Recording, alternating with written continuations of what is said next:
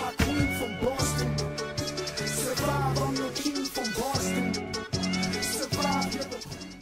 Yo, what's going down, everybody? It is Straight Outta Boston here, aka the King of Boston, and today we have episode 6 of my New York Yankees fantasy draft franchise. And you see here we're starting out the episode with some trades that we made. A lot of these were stocking up on more prospects and stuff, but a couple of them were we had to take on, you know, Manny Ramirez's contract and Vladimir Guerrero's contract, and 2 of them. But we ended up being able to actually trade away Guerrero's for just a couple of guys. I think I ended up releasing AJ Ramos. I can't remember if the other guy's still on my team, but anyway, most of that stuff was contract, you know, stuff, and we got a couple. I think we got Brett Jackson, JP Arencibia, we got Mike Moustakas out of it, and we got Manny Ramirez, which I thought would be cool. But here we're entering a game against the Atlanta Braves. We're at 30-30, 500 going into the day.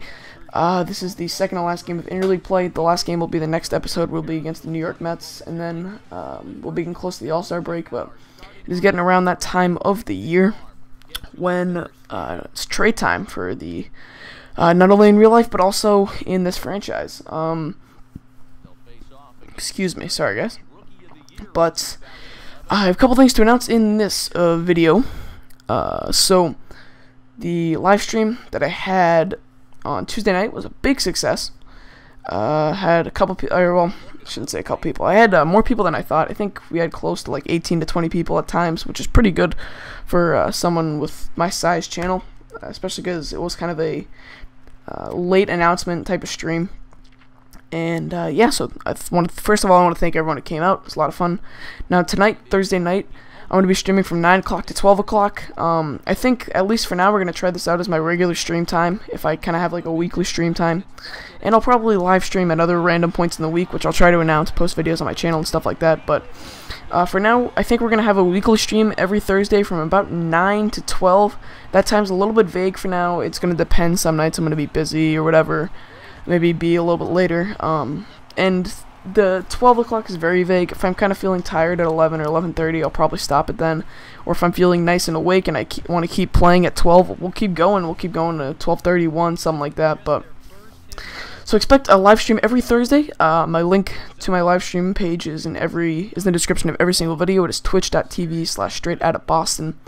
So come check it out. Like I said, link in the description. You can follow me if you want. You'll get updates every time I stream.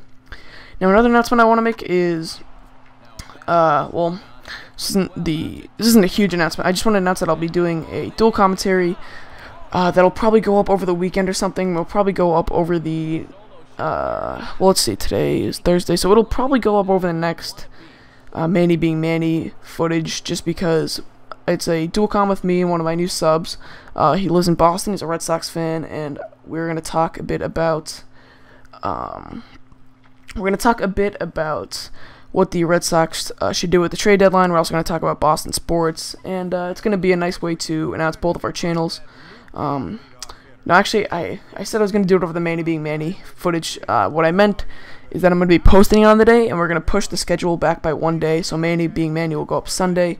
We're just going to push everything back. It's going to be just be over some regular MLB 12 The Show gameplay.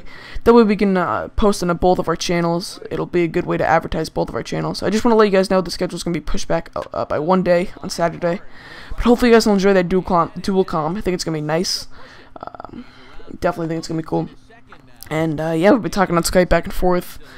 It's going to be great. So you're seeing this gameplay. We're going up against the Atlanta Braves, tied 1-1. This was definitely a pitcher's duel. Our ace, Michael Pineda, was on the mound. We're going up against Jeremy Hellickson, but here Eric Osmer lines the ball down the right field line. He's going to drive in Cespedes, who's going to come around to score from second.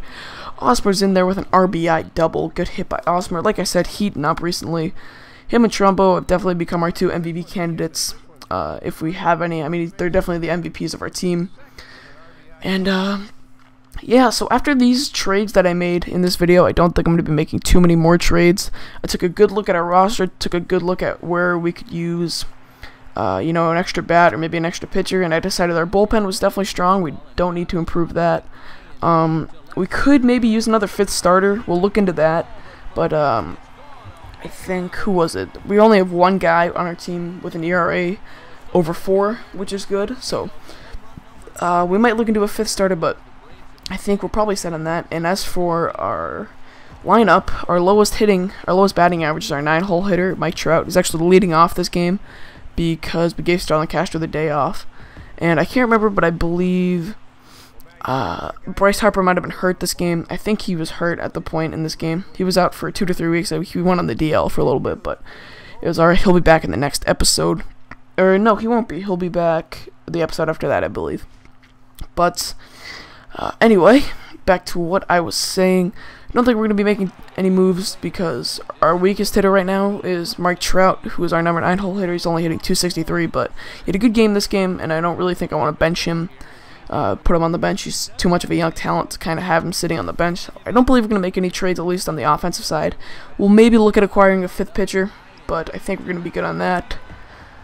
There's also a couple guys out in free agency. I think Brett Tomko's out in free agency, so if we don't want to give up anything too much for a pitcher, although I imagine we'll find a good trade for a pitcher if we really need one. But you see here Logan Morrison, Lomo hitting the home run against us, putting the Braves on top. I believe they go up 4-2 right now with this 2-run shot from Logan Morrison. Still got those orange sleeves on. It's a little bit weird, but oh well.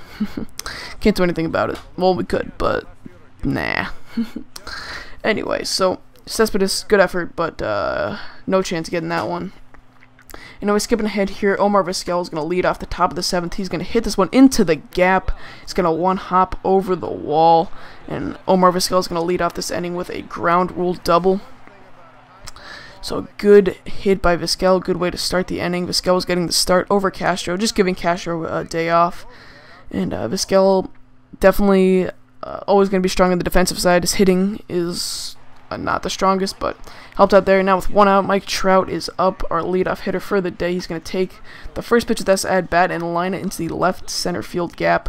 Vizquel will come around from second to score. Trout is in there with a double. We cut the lead to 4-3, making it a bit of a closer game now. Yeah, Vizquel and Trout, 2 guys who usually either don't play or bat in the bottom of the lineup, coming up big for us now, which is good to see. Like I said, I kind of struggled with Trout. I really like his batting stance. It's just a little bit, I don't like the fact that it's such a short stride. And I mean, it's not that I don't like stances with short strides, but I don't know, his just is a little bit weird to me. But here, Mike Moustakas is up. We're skipping it to the 9th inning, and Brian Wilson is on. The bullpens were dominant here, but Moustakas is going to try and get something going. Gets a hit here. So we're down 4-3 in the top of the 9th.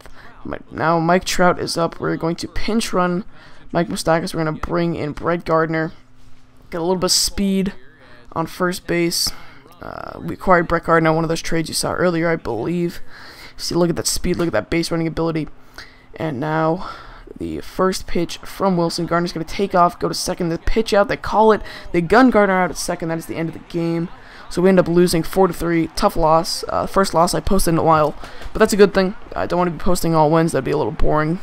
But yeah, so we lose the game. We go back under 500. And that's too bad. But that's pretty much it for me, guys. I'm going to leave you guys with the box score and the little endgame cutscenes. So please like the video if you enjoyed. Subscribe if you want to see more videos like these. And that's pretty much it for me, guys. Thank you guys for watching. And as always, I'm out. Peace. To the man that shut the door out of the pen.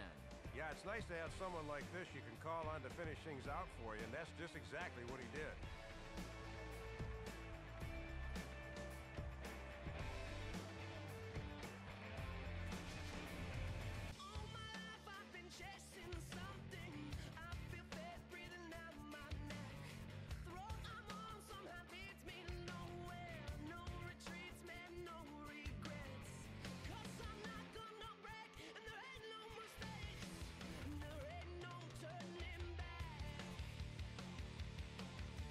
Osmer is up again, and Eric Osmer is going to take this fastball to deep left center field, and he is going to get his 2nd home run of the day. Eric Osmer really heating up. As I said, I really like his stance. His stance is really nice. It's really simple. It's a bit open, which is kind of nice. It's a little bit different from everybody else's stance. It's just really nice. I like it.